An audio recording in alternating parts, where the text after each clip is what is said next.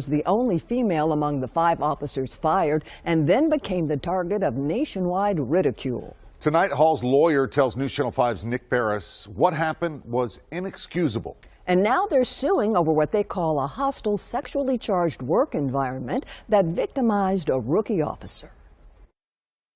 Megan Hall was one of 5 officers, along with the Verne police chief, fired last month for allegations of sexual misconduct on the job.